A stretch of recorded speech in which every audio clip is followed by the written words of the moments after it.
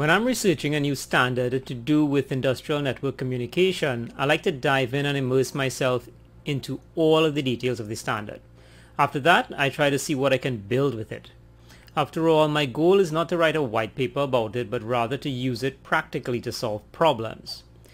Now, OPC UA poses a challenge in this regard. The specification is enormous and there are a lot of options, and quite a bit of it is not implemented in any real-world practical software applications, so it's a little tricky. So in learning OPC UA, I've decided to modify my approach a bit, do it differently, and I want to do it by asking a question, and this is the question here. What is it that I need to know about OPC UA to use it in building practical, real-world, commercial automation applications? So I want to understand the theory and parts of the spec insofar that it'll allow me to use OPC UA software to build systems, as opposed to just writing a white paper on it. So I'm going to start this process in this video and continue posting more videos over the next couple of weeks to answer my question. I'm going to be learning about OPC UA by creating these videos on it. Please feel free to comment on the videos, add your knowledge, as it would help me in my overall understanding of OPC UA. Now, as I publish more videos in this series, I'll be placing them into a playlist on YouTube. The playlist link is up top in the text part there, so you can bookmark it if you like, so you don't miss a video, right? Alright, so let me get into it. I want to show you where I'm at so far. So I've decided what aspects to look at, and what helped me was actually this book. Hope you can see it right here, by John Rinaldi, OPC UA. Walker Reynolds refers to it as the Blue Book. And now, even though it was published in 2016, bit dated, but still very relevant. I was able to get my bearings by looking at actually just the first four chapters. I mean, the entire book is good, but the first four chapters especially helped me. Alright, so let me show you what I've come up with so far. Alright, so what I decided to do was to use OPC or Classic OPC as a jumping off point. Now, this is the overall structure of Classic OPC, right? There's some device or equipment, there's an OPC server talking some sort of native protocol, or it could be an open protocol to the device or devices. And then we have the OPC client, which is usually HMI or SCADA software. I mean, 9 times out of 10, that's what it was, right? It didn't have to be, but that's what it was. And then there's OPC over COM or DCOM, which is a Windows technology. And of course, the client and server would both run on a Windows platform. So this was the basic, Classic OPC basic configuration. Now, in the implementations of OPC UA I've seen thus far, practically, this hasn't changed. It's the same structure. There's now a OPC UA server and an OPC UA client. The OPC UA server might be doing some slightly different things, but it could still talk these various protocols to all the various devices on the market, right?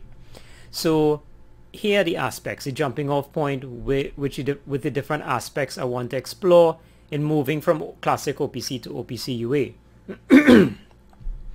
Alright, the first is these two now, the client and the server, are not limited to Windows again.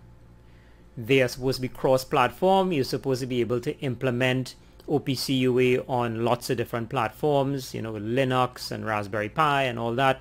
I haven't seen an implementation for low power and constrained devices like Arduino. If anybody knows about an Arduino implementation for OPC UA, please post it in the comments below. I've been looking for one.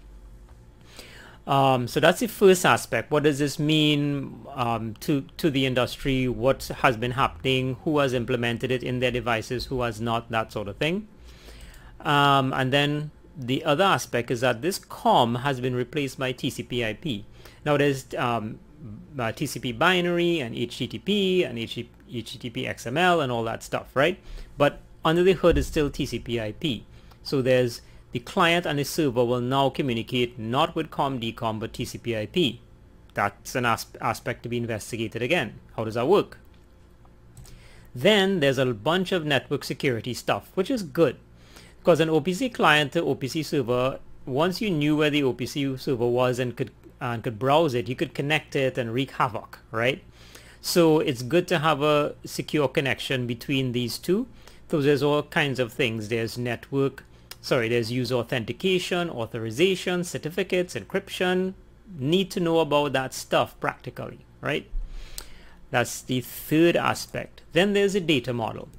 Now, in OPC UA, they call it an information model. Walker Reynolds refers to it, Walker Reynolds of 4.0 Solutions. If you're not subscribed to 4.0 Solutions, you are missing out on a big part of your life. Please do. He refers to it as a data model, and I agree with him. Having a programming background, the big deal that they make about the data model in OPC UA, programming has been doing it for years and years, right? JSON and just data structures. There are protocols that do this as well, BACnet, IEC 61850, all that sort of thing. But of course, OPC UA is doing it differently. And so what does this data model mean for practical real-world implementations? And then the fifth area, which piggybacks off of the data model, is companion specifications. So there's going to be more and more companion specifications. So these 5 aspects or areas is, from what I've seen so far, what I will be exploring on a practical level. So I'm looking to get into the theory of these various aspects towards practical implementation in software. That's how I want to learn about it. It has to be practical. Alright, so that's the plan. As I said, I'll be publishing more videos. Please feel free to comment and join me on this journey, and let's learn about OPC UA together if you don't know it already. Thanks.